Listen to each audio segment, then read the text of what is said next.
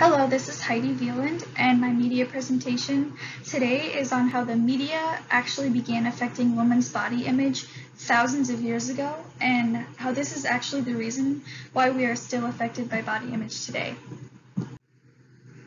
I'd like to talk about the meaning of body image. Body image is just the perception that you have of yourself physically and the thoughts and feelings that result from that perception. These thoughts and feelings are influenced by the individual and by environmental factors, one of these being the media. And I found this great picture from an article I found on the Journal of Ethics website.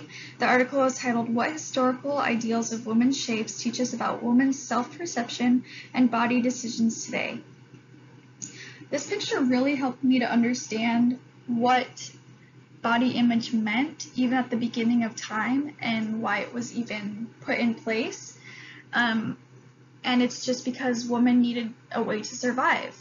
And one of these ways was to make themselves more desirable to men, because the only way for a woman to survive was to get married for many years, even up to 30 years ago.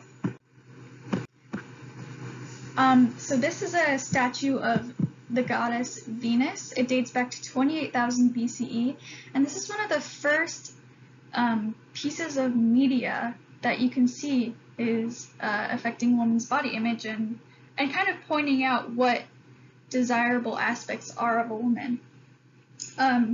It is from the Britannica website is where I got this photo, and you can see her body is exaggerated to represent female fertility, making her more desirable, as procreation and survival was the only topic of interest at the beginning of time.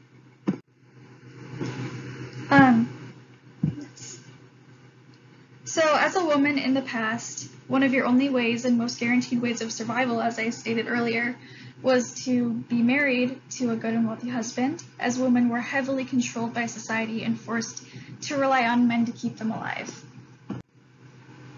And this is a good example of how different body image was such a long time ago, because in this comic that was also found on the Journal of Ethics website from the same article, you can see the statues on the left of the three women. The body image at that time was to be heavier, which is the opposite of today.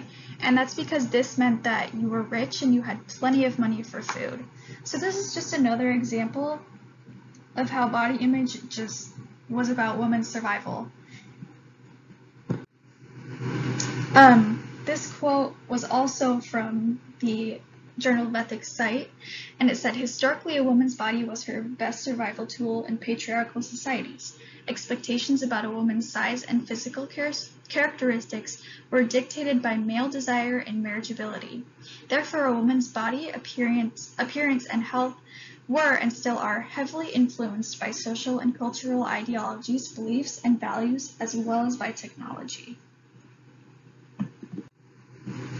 And of course, as I have my work cited up for you to look at, people are creatures of habit. And because women have been so controlled by society and the media up until about the past 30 years or so, women's bodies have worked into economic profit for others to make money and survival off of the deprecation and defeat of women's confidence.